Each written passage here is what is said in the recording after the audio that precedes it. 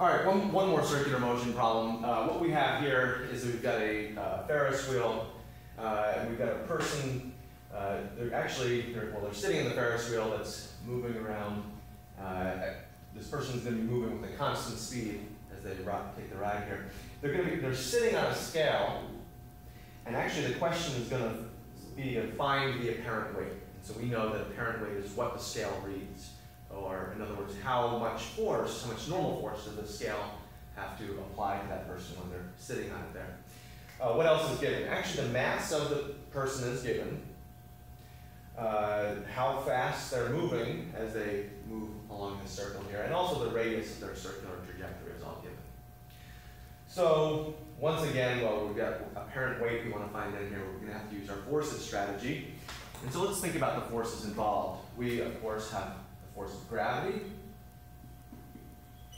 and we know that the scale is going to push up on the person with a normal force,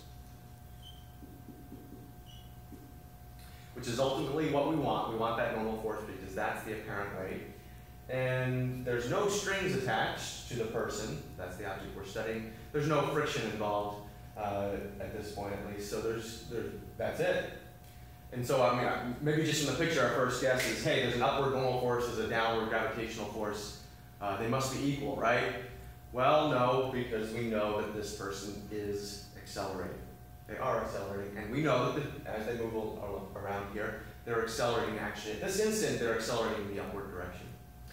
So, we're going to let's choose our standard coordinate system here. And now we're ready to apply Newton's second law. Now, there aren't any force components in the x direction, the horizontal direction, so we can jump right to the vertical direction, the y component.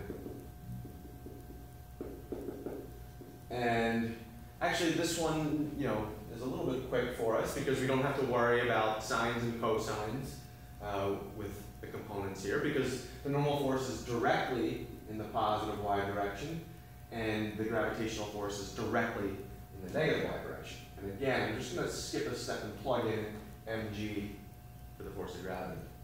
Now over here we have the person's mass, and now a sub y, the y component of this person's acceleration.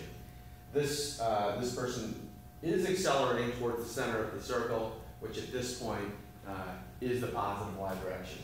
And we know that the amount of acceleration is v squared over r. And so actually we're just about there. This is a bit of a shorter problem because we can solve for the normal force, and we find that it is equal to this. And so in this instance, at this moment, the person's accelerating upwards, and the apparent weight that the scale reads is actually larger than mg, the weight of the person. And so that's what we'll find here. And we've got, the mass is given, v and r is given, and of course, we know g is 10 meters per second squared in our class.